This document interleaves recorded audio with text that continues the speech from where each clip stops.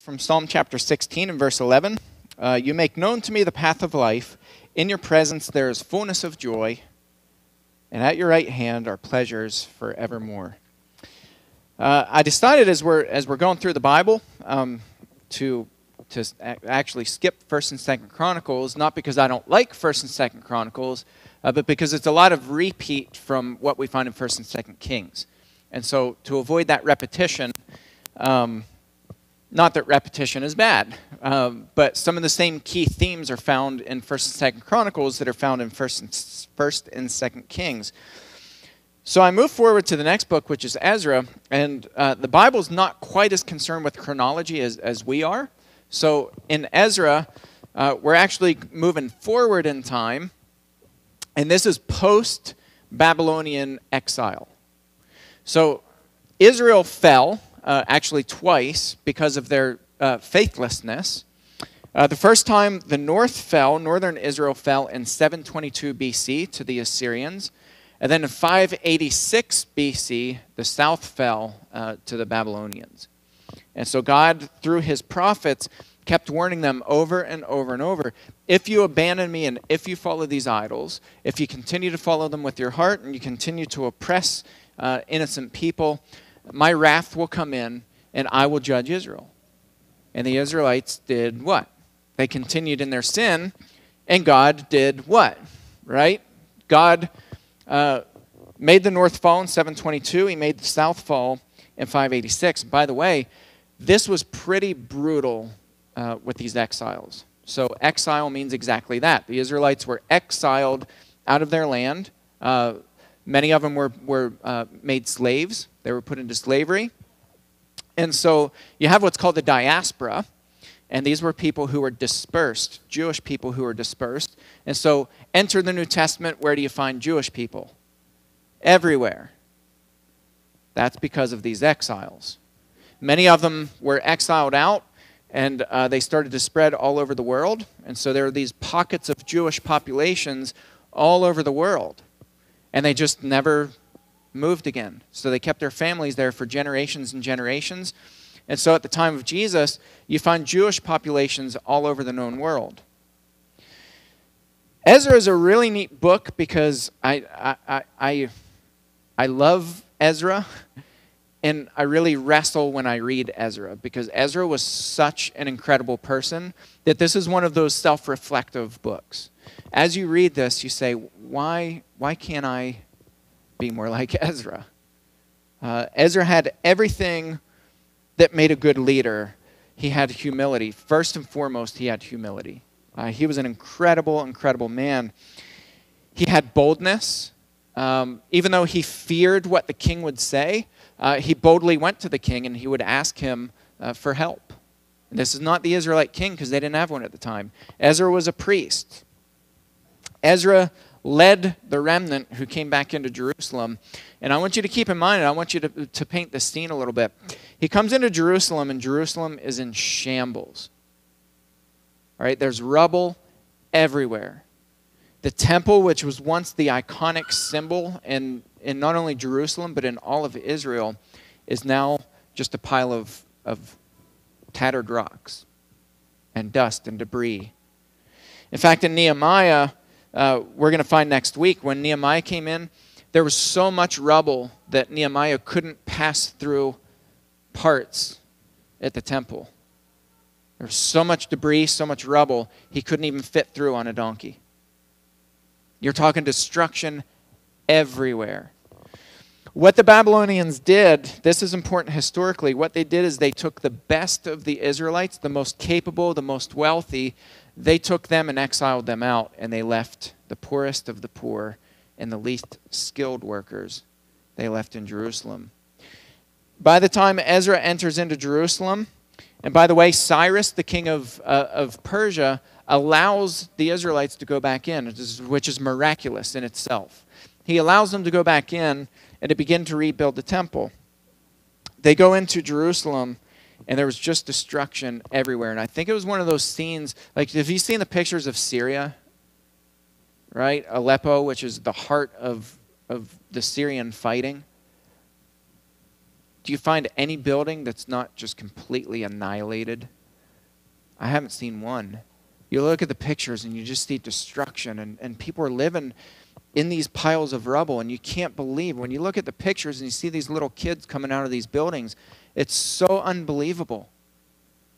This is today. This is right now. And you look at Syria and there's just so much destruction that you look at it and you're like, how can they ever rebuild? Ezra is an incredible person because he comes into Jerusalem, he assesses it, he looks around and he says, you know what, we have a remnant, we're going to start to rebuild. We're going to trust God and we're going to start to rebuild.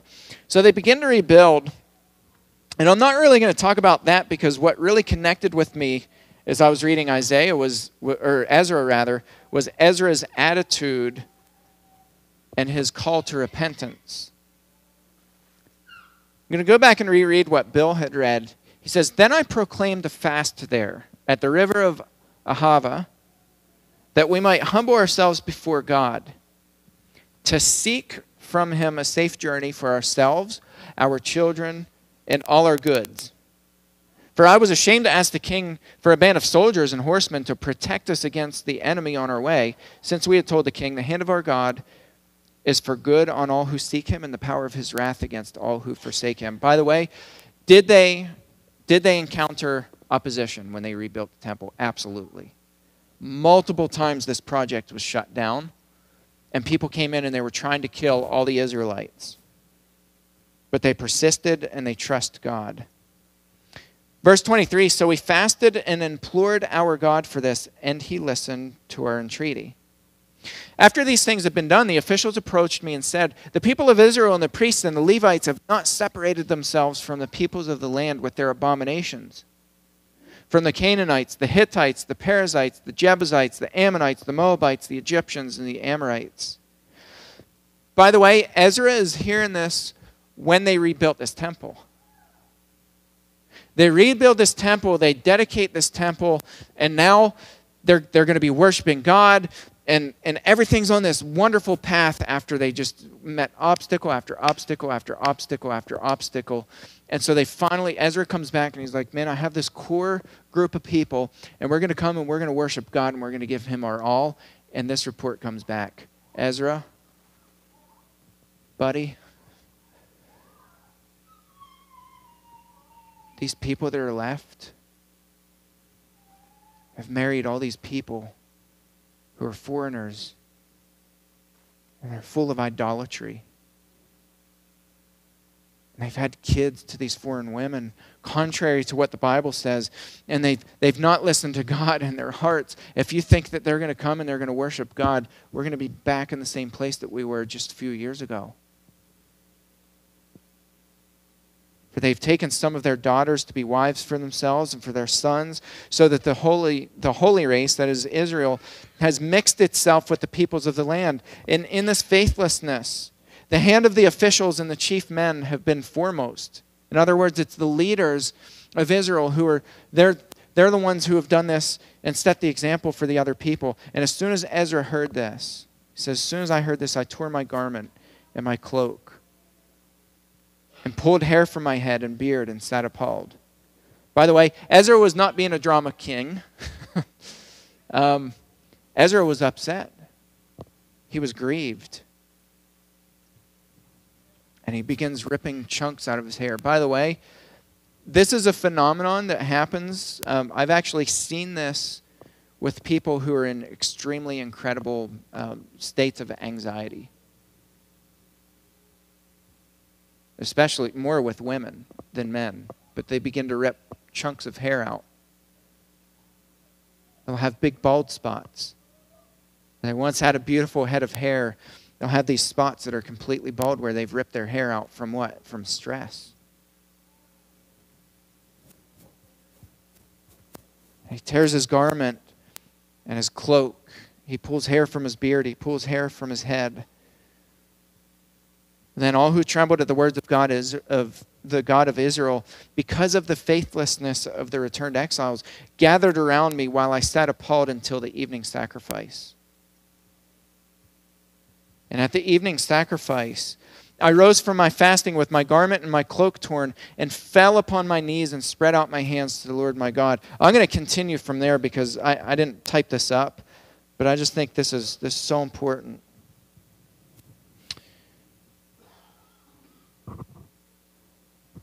It says, I fell upon my knees and spread out my hands to the Lord my God, saying, listen to this prayer. Oh my God, I am ashamed and blush to lift my face to you, my God. For our iniquities have risen higher than our heads, and our guilt has mounted up to the heavens. From the days of our fathers to this day, we have been in great guilt. And for our iniquities, we, our kings, our priests, have been given into the hand of the kings of the lands, to the sword, to captivity, to plundering, and to utter shame, as it is today.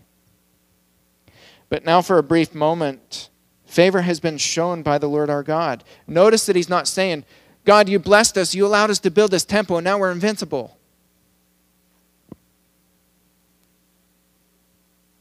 He says, for a brief moment, favor has been shown by the Lord our God to leave us a remnant and to give us a secure hold within this holy place, that our God may brighten our eyes and grant us a little reviving in our slavery. For we are slaves. Yet our God has not forsaken us in our slavery, but extended to us his steadfast love before the kings of Persia, to grant us some reviving, to set up the house of our God, to repair its ruins, and to give us protection in Judea and Jerusalem. And now, O God, what shall we say after this? For we have forsaken your commandments, which you commanded by your servants and prophets, saying, the land that you are entering, take possession of it. It is a land impure with the impurity of the peoples of the lands, with their abominations that have filled it from end to end with their uncleanness. Therefore do not give your daughters to their sons, neither take their daughters for your sons, and never seek their peace or prosperity, that you may be strong and eat the good of the land, and leave it for an inheritance for your children forever. And after all this has come upon us for our evil deeds and our great guilt, seeing that you, our God, have punished us less than our iniquities deserved. He's talking about the exoduses. God, you came in, and the Assyrians came in, and they took the north away. The Babylonians came in, and it was just ruthless, and people were dying, and you exiled them, and you still didn't give us what we deserved. You punished us less than we deserved. And now, verse 14, shall we break your commandments again and intermarry with the people who practice these abominations? Would you not be angry with us until you consumed us, so that there should be no remnant or any to escape? O Lord, the God of Israel, you are just. For we have left a remnant that has escaped, as it is today. Behold, we are before you in our guilt. No one can stand before you because of this. And then he goes on, and Ezra leads the way. And this is what, when I read Ezra, I'm like, man, this man is just an incredible man of integrity and peace. When Jesus said, blessed are the peacemakers, Ezra is a peacemaker. Because Ezra spoke kindly to the people. And he just wept in front of them. He's like, guys, what are we doing?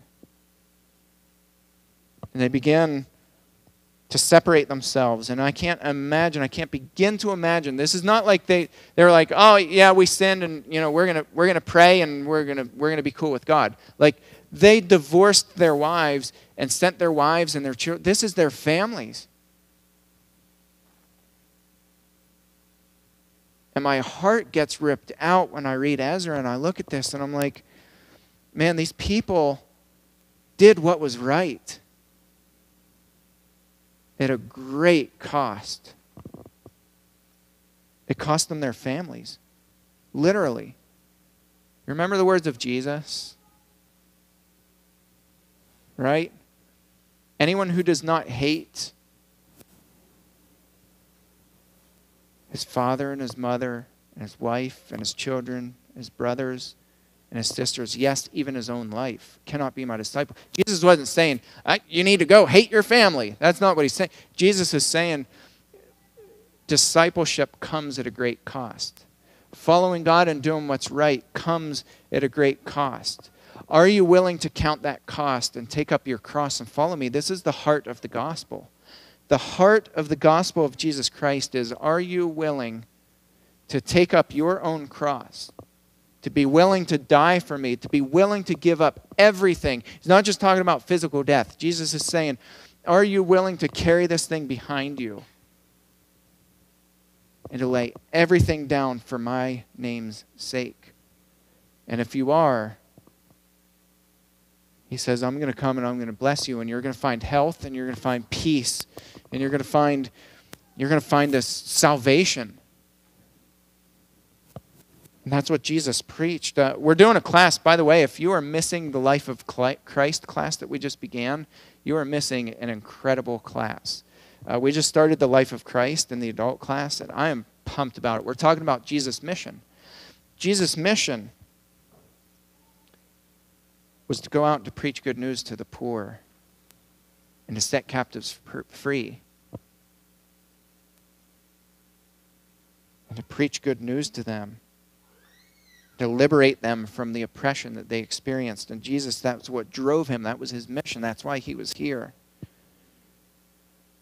So Ezra is just a reminder to us that we serve an incredible God. We serve a God who's just and righteous, like we said, Psalm 89, verse 14.